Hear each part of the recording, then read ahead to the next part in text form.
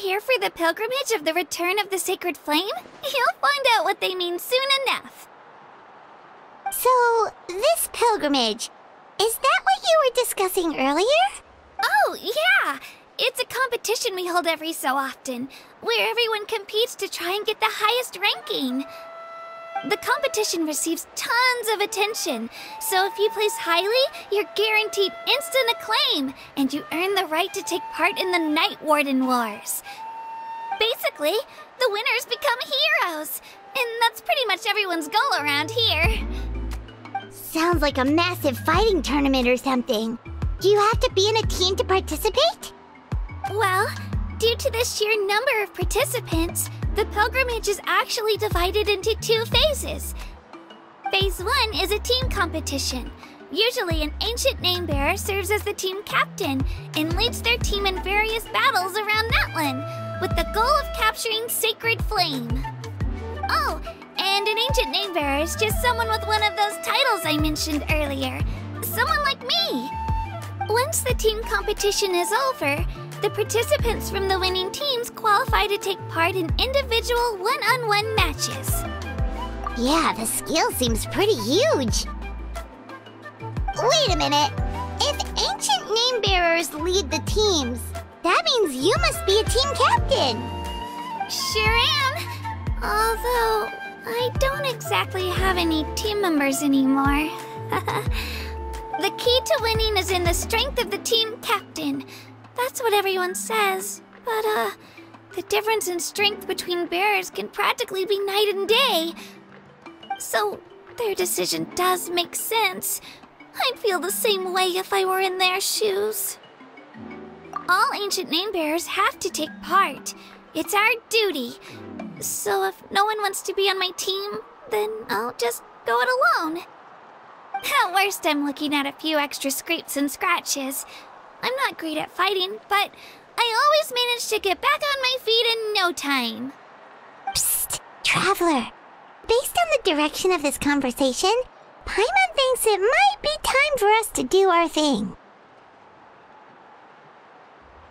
Yep, time for the next phase of our journey to start for real! What are you guys talking about?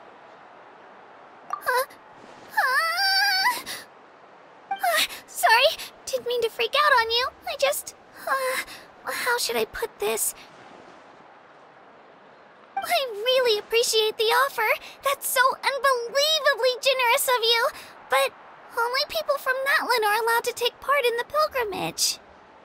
Oh, Paimon thought we could just join your team and fight our way to the top and then become heroes. It's all right. Really. I mean, no one's ever offered to join my team before. Really?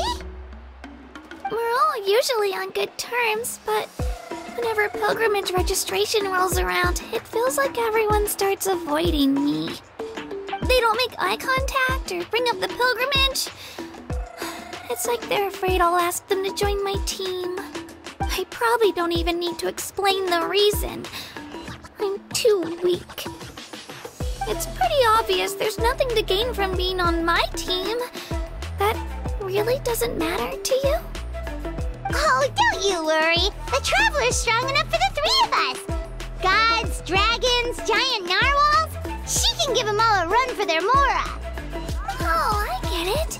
You were able to overlook my lack of strength because you're confident in your own skills.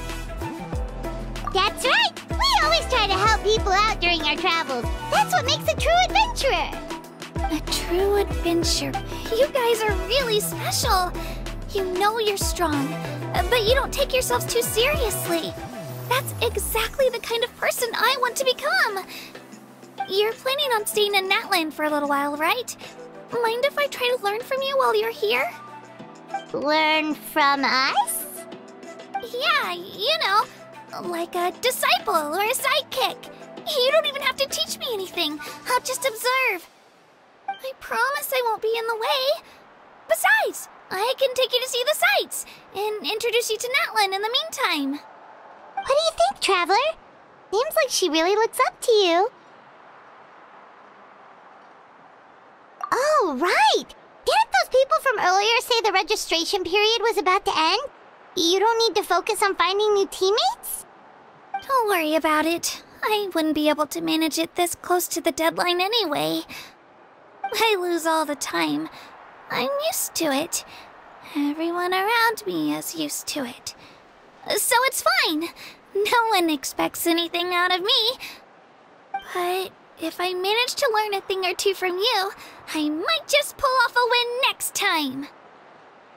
Thank you! Who would have thought I'd get the chance to meet such impressive adventurers? Today must be my lucky day! Well, come with me, you two. I'll show you where I grew up and introduce you to our tribe, the Children of Echoes.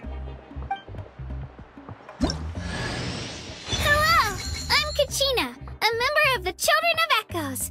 I adore green fruits and would love to become more strong, even though I'm still not much of a fighter. I should probably save all that for later, right? Then,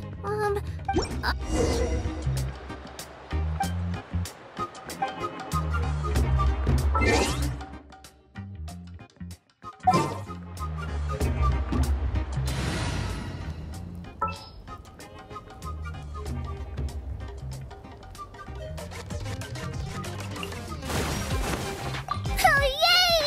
Okay, let's go!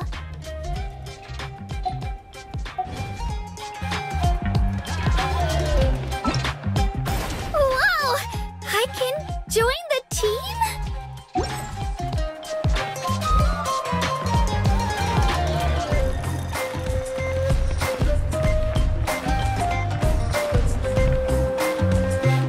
Whoa.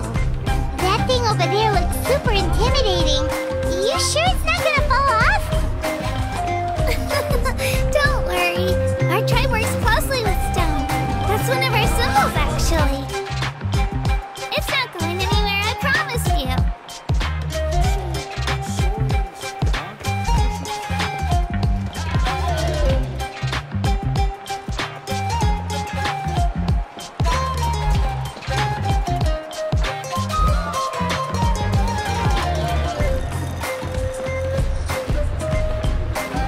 Many of our tribespeople love music and dance and have an amazing sense of rhythm. In the past, Outlanders have come here just to study our culture and exchange views. My parents wanted me to learn dance, but I wanted to become a warrior instead.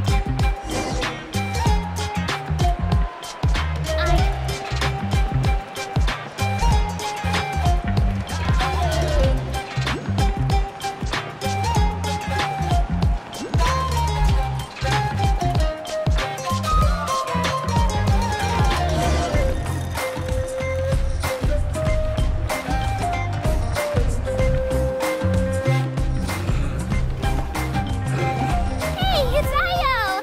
Come on, over here!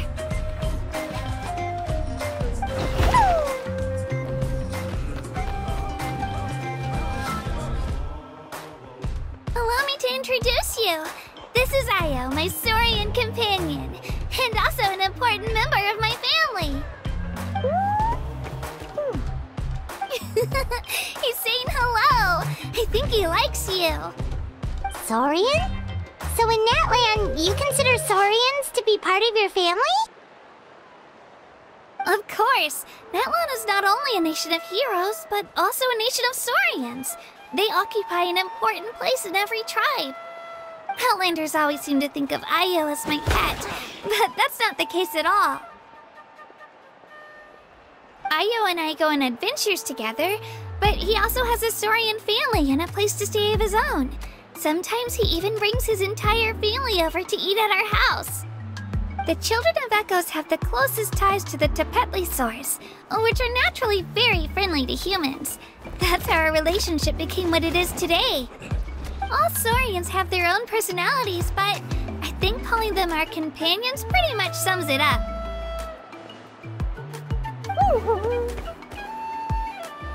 See? Io agrees with me.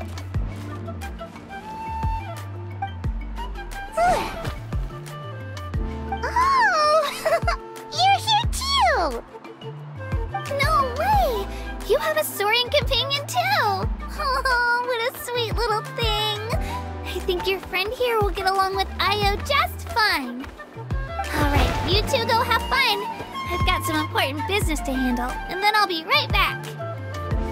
No mischief, okay? And you better not go leading your new friend astray, or I'm telling your parents.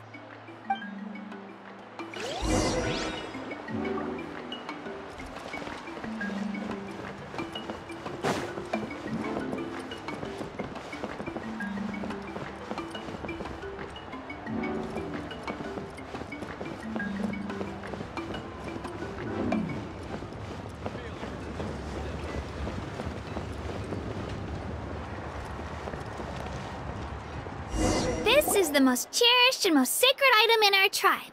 It symbolizes the Wyab that protects us and grants us blessings. Wyab? Is that a god of some sort? Sort of. We believe the Wyab dwell beneath the earth, while the Pyro Archon hails from above. We hold regular gatherings here, actually. Our chief recounts and interprets dreams relating to our Wyab to decipher its will. The Wyab know the past and can foresee the future. Isn't that extraordinary? Huh. Kachina, what are you doing here? Chief! Oh, let me introduce you. This is Pakal, the chief of our tribe. Chief, these two just arrived in Natlan. They're super accomplished adventurers, and they're letting me stick by them so I can learn a thing or two.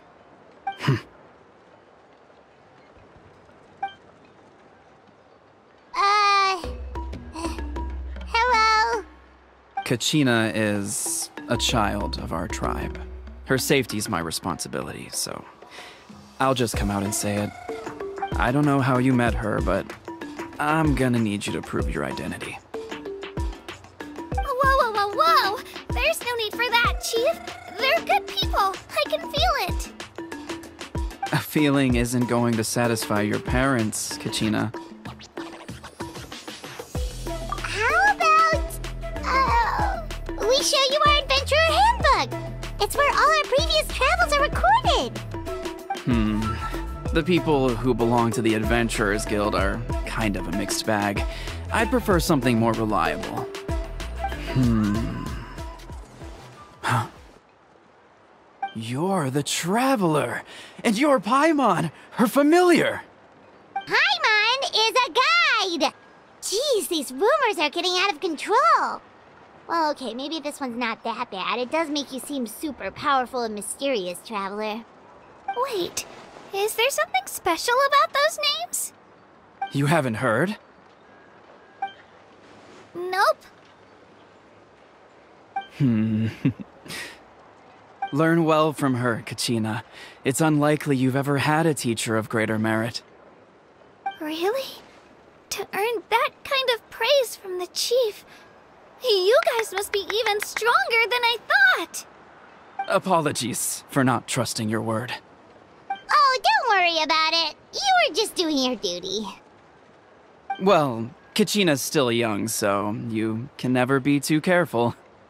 As for you, Kachina, isn't registration about to close? Why haven't you headed out yet?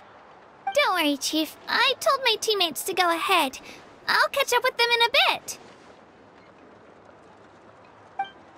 I may not be much of a fighter, but I am quick on my feet.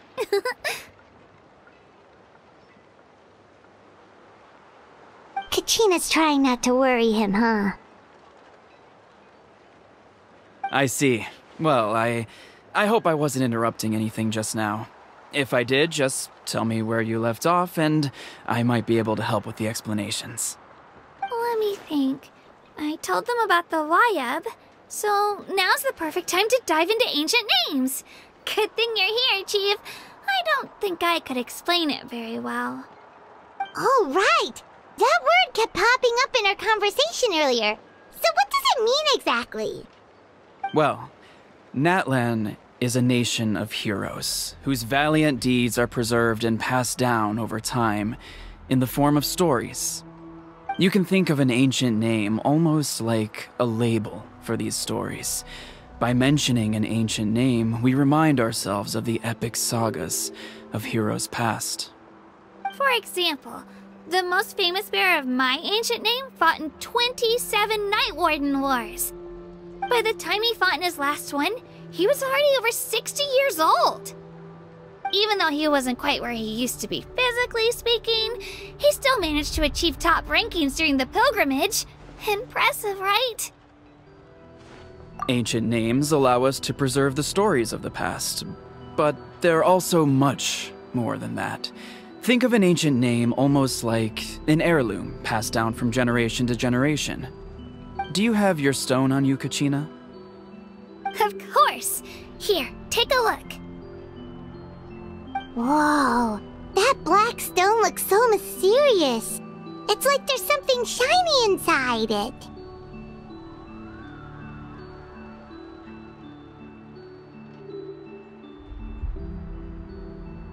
The Wyab decide who is deserving of inheriting an ancient name.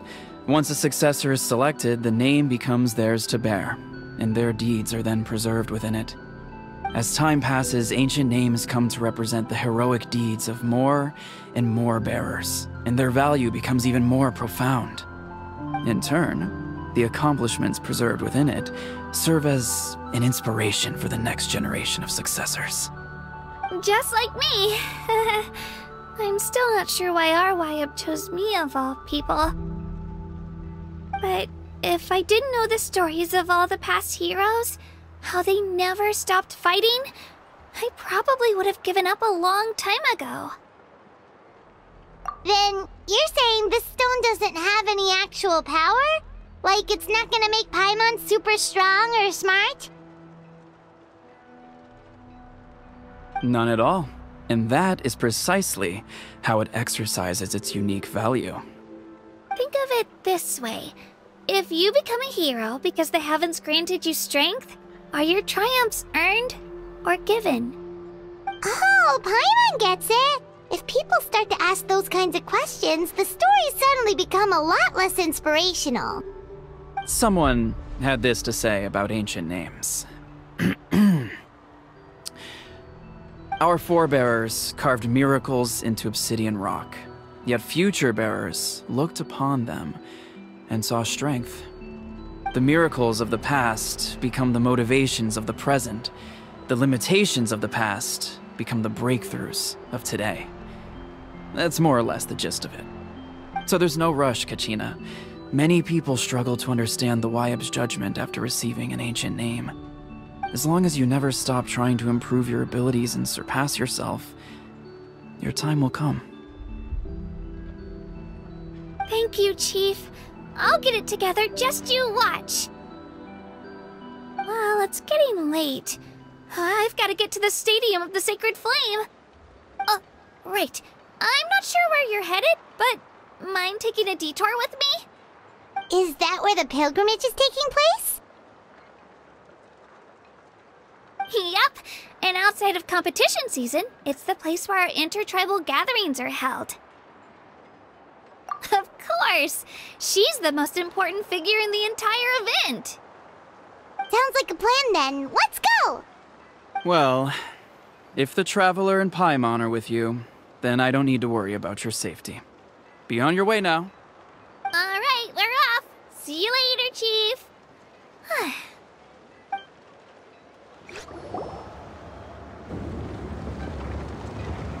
I got so carried away just now, I didn't consider what would happen if our destinations were different. Luckily, that's not the case. Or, well, I guess we just have to meet up after the tournament. You sure it's okay you didn't tell the chief about your team? Chief Pakal's a really nice guy.